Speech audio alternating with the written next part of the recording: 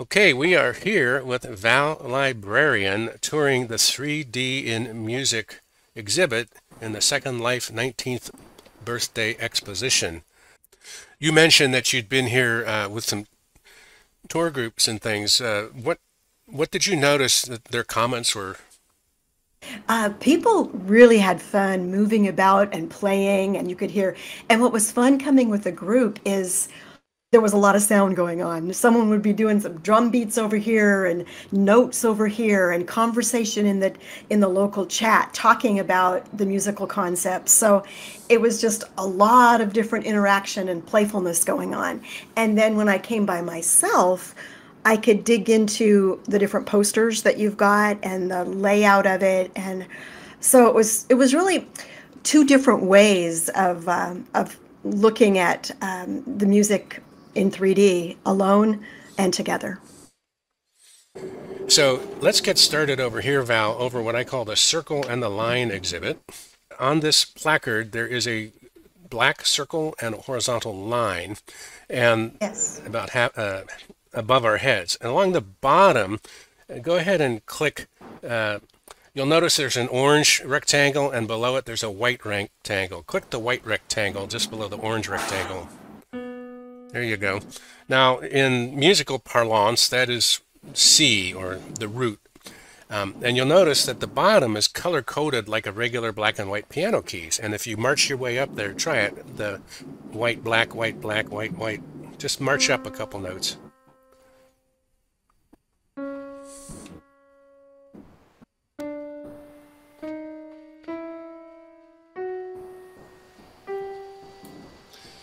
Now, go ahead and do the same thing starting in the orange note that you used earlier, and just only go across the top row starting on the orange note.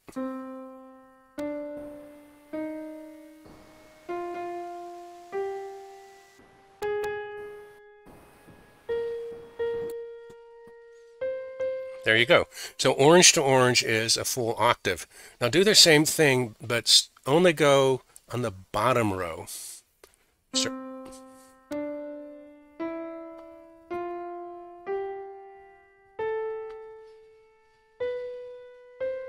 And most people can hear that those two scales are different, and in music they're called the minor major scales, and they're famous because minor is somber, sad, strong, poignant, and major is cheerful, light, happy, vibrant type of thing.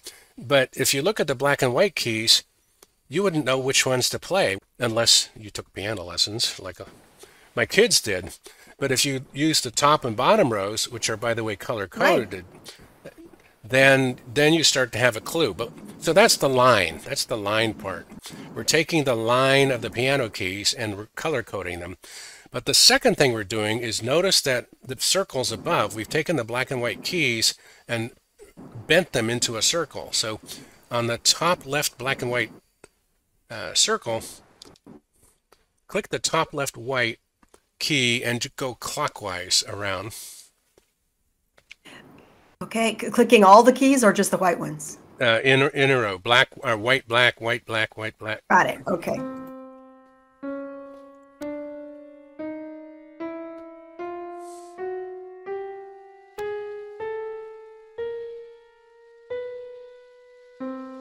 Right. And the only trouble with rolling in a circle is you can't go that octave C anymore. On the line, you see we have a lower orange and an upper orange. Now on the right-hand side, start on the orange at the top and go around the circle again.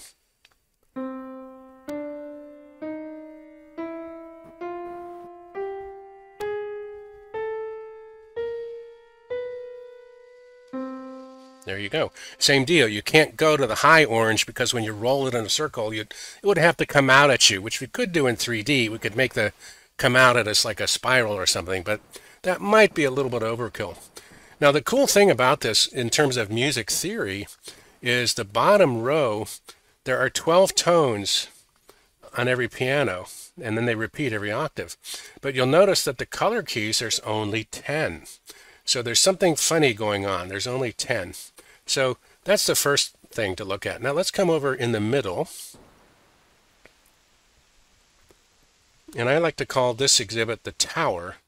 The The annotation is musical notes come from multiplying vibrations, and whatever note you play on a piano, it's in a frequency. It's like so many beats per second. Like in the orchestra, the oboe plays what's called A440, which is 440 beats per second, and all the other instruments play. Now on this tower, if you'll click the red 900, click the 900 at the top, near the top. Da. So, da, that's the A, that's what the oboe plays. But the first note you heard was that good old C that you were playing over there on the left. So, in music theory, every note is a number from 0 to 1100, and 1200 is at the top. In singing from medieval ages, every note has its own name. Have you seen The Sound of Music? I'm sure. Yes. So yes. you know the Do Re Mi song? Oh yes. Mm-hmm. Well, on the right hand side, click the Do at the bottom, which is the blue. And then click the kind of the purple red Re, R-E. And then the red M-I, Mi.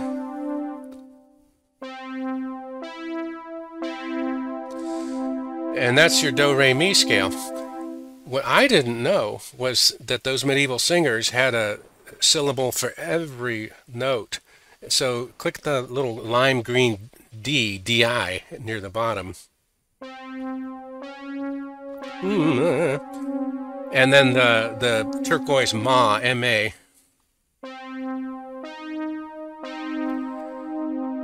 So on a regular P-board, those are black notes, but in the solfege system, they're called Do, Di, Re, Ma, Mi, Fa, Fi, Sol. So Julie Andrews had it easy because she only had to sing 7 of them, but there are 12 in all. So music comes from multiplying vibrations, and like I said, every one of those platters in the tower, when you go from 0 to 100, there's a frequency behind that. Or at 900, it happens to be A440. And if you multiply that frequency by 1.014, it'll give you the 1000. And if you multiply the frequency at Te, it'll give you T. And you may or may not have heard that human beings see and hear and perceive things logarithmically. So everything's multiplied. The way we hear is multiplied, and the way we see is multiplied.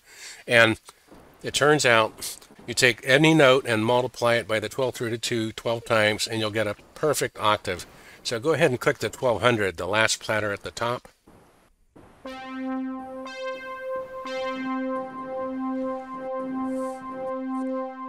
And they sound like the same note, right?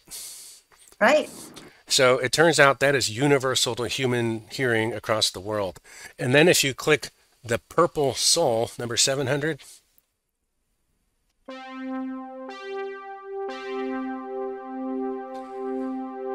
some people call that the witch's castle, the Om, but that interval is also used universally in almost all systems of music, from Hindu music, Japanese music, and American. So I call that the tower. So this is a custom scale. It's not the same as the one we looked at over back on the left-hand side. This is not Julie Andrews. This is a scale that starts on A flat. Go ahead and click the orange here.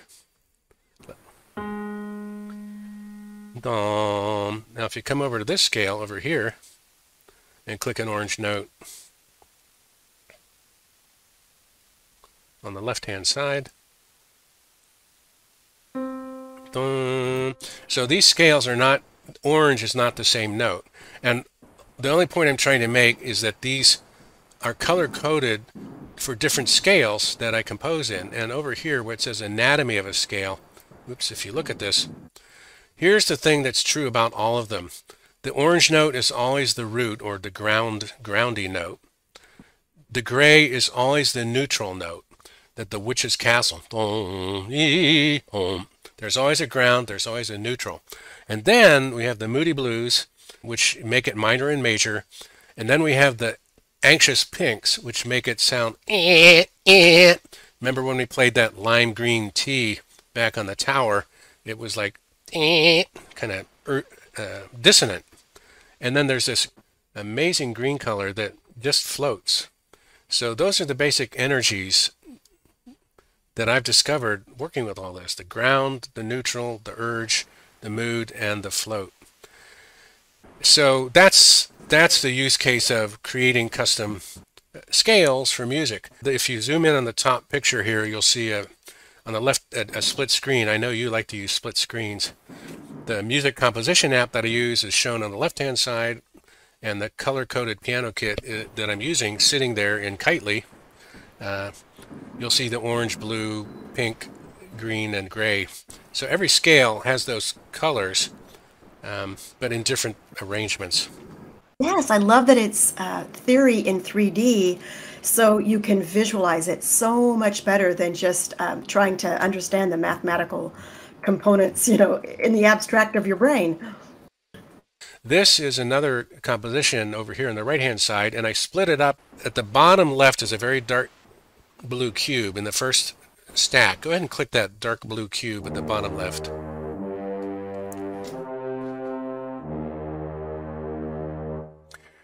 And what you're hearing is a melody, but now go ahead and click the pink second from the top.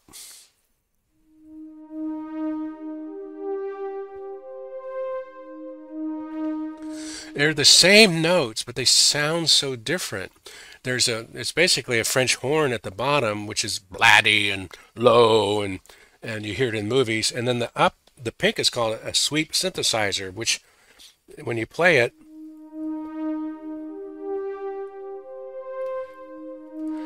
it's going soft, loud, soft, loud, soft, loud, soft, loud. Now try the dark green, second from the bottom.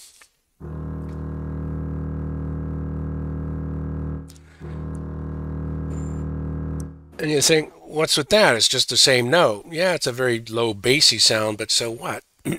But when I started to make animations of the music, I needed to have something that would make the visual background shimmer.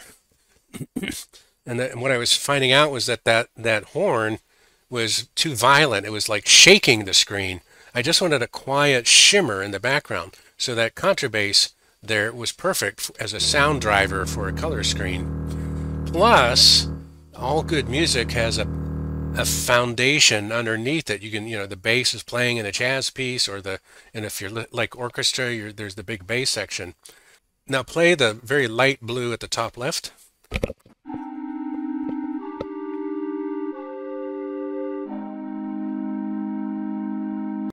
So again, we're throwing a different timbre, which is just French for a voice or sound. This is basically an ocarina, but it's playing 3 notes at the same time. And over at the tower, we were only hearing 2 notes at the same time. When you put a stack of 2 on a stack of 2, the brain goes bananas, hearing patterns within it. And then go ahead and click the yellow one.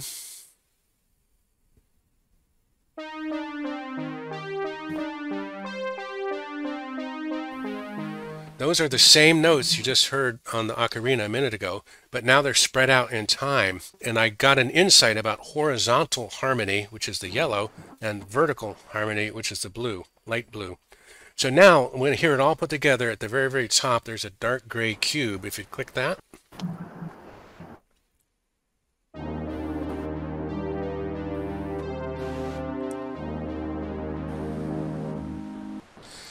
and don't click it now, but the whole composition is about several minutes long, and at the very top, there's the sheet music. There is actually a YouTube link. So that's kind of in a nutshell. Again, I was trying to demonstrate using 3D, interactive 3D for those who work with virtual environment app, custom pitch scales for composing, cross-dimensional thinking, combining 2 or more things together like the music app and 3D. For teamwork and collaboration, you and I were clicking on things together, and fundamentals of music theory. One of my favorite YouTube bloggers just says, music theory is just a recipe box. And you write down the recipe, then you flip through it. What do I work on next? It's just a set of ideas to use for something that sounds cool. Well, I think this is a fabulous demonstration of how you can learn and teach in virtual worlds. Because I couldn't do this in the physical world the way that you've done it here. And I can dig deep into music theory in this new and interactive way. And I feel like you really demonstrated the math in it, the mathematics behind it clearly, but playfully. And what I really like is that I get to interact myself. You know, it's not like just listening to a lecture. You get to do it and play around with it, as well as I like how I could visualize some difficult abstract concepts, but you've laid them out visually. So it's like, it just makes sense. Well, Val, you and I are working with John O'Connor and Murat Gomez and others on a paper about the metaverse and higher education.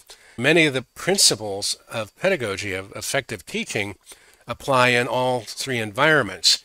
What are the things that can be done in a 3D app as a group in higher education that you can't do the other way as effectively? What makes it effective that can't be done in other places? Two things come to mind, and the first one, as you were asking that question, is that when you're in an immersive environment, it is so much more active than passive. When you're in a virtual world, you're in it, you're moving around, you're setting that pace. And whether it's alone or together, when it collaboratively, as you were asking this question, I was actively engaged. It's very active in a virtual world. The second thing is the challenge level. When all of this material that I'm immersed in here about music, it's challenging my thinking. There are things you can do in a virtual world that are impossible to simulate in the physical world, which brings its own cool, innovative ways to think and interact, but it also brings challenges to your brain. So that it has to do with that active engagement, and you have to learn how to think a little differently in order to do that, in order to not be overwhelmed by things that you can't do in the physical world, and still learn to balance that pace. That state of flow, to me, is a balance between tension of learning something really challenging and new and relaxation of just being in the flow of it.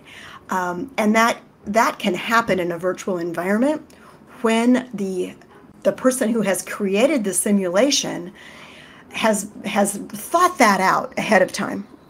Now, good teachers have always known this, but when you're teaching in a virtual world, you have a whole new toolbox.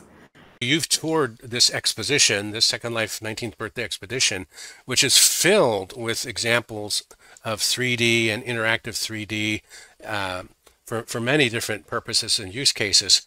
I'm hypothesizing that one thing that a 3D environment can provide that cannot be provided is a combination. You have to be able to build your own stuff, which you can do in Second Life. Everything here around us, I created using the in-world building tool. You can build directly here in this virtual environment app, and you can do something as simple as a stack of platters like I did here, or if you looked behind me, there's this hanging glorious moon with wind chimes thingy floating in the air. But if you're going to do some kind of higher education, I think creating in 3D is stretching the brain somehow in a good way. So a 3D app would make sense for that, but you also have to be able to create there. You can't just tour, I feel, this exposition and say, wow, now I feel smarter. I think you have to actually build something. Now, in the classes you and I have been giving talks to as guest speakers, they are actually required to build things. So is there something fundamentally different about them having to build in 3D that somehow relates to higher education and higher education purposes that can't be done as effectively, except maybe, in a studio in real life in a sculpting? Yes, and I think the way that I can relate to what you just said is As a librarian, books and reading has always been an important part of my field. And I found that reading and writing are connected, just like breathing. You both breathe in, you inhale, and you exhale. Now, if you were going to teach breathing, would you do one semester where all you do is breathe in and then wait till next semester to exhale? No, you would die. We both intake and we exhale. We inhale, exhale. Same thing with reading and writing. You don't just read forever. You also need to learn how to express. We listen, we speak. We read, we write. We go in a virtual world to these places, but we too can build. And that's why I love the idea of symbolic modeling, where you build in 3D a representation of your thinking. You don't even know where that's leading until you do it. And I think that is one of the powers of virtual world. You can just build something simple yourself, and it helps you dig into your thinking. This placard here, that was my intro placard for the first. I know, I recognized it. This model, for those watching, it was called Sieves and Sliders, and Val facilitated a symbolic modeling presentation in Second Life a year or two ago. I was thinking out loud how to talk about the idea of combining tools. It was a pure metaphor, but it was getting me to think about my presentation from a whole new angle. And I couldn't have done it if I weren't in a virtual environment app where I created that blue circle, I created those yellow rods, I created the sliders. So the symbolic modeling I've personally found a powerful technique. I sketch a lot on paper and I sketch on the whiteboard. That's 2D sketching. But being able to look behind what you're sketching and look at it, and I was even taught mechanical drawing in school. But if you can actually move the camera, which you can in Second Life, I'll just do it right now, and swivel around and look up, down, and all around while you're building. Val, some people say, well, you can do that in CAD CAM, but I would argue the difference here is you couldn't do that interactively standing next to Val, librarian. And being together in it helps us dig into what it means better than when you're by yourself and you just were to make something in 3D and no one's with you. It's like there's a layer of learning missing there when you learn in isolation. The fact that you can build it together and get inside of it together is a whole new way of thinking.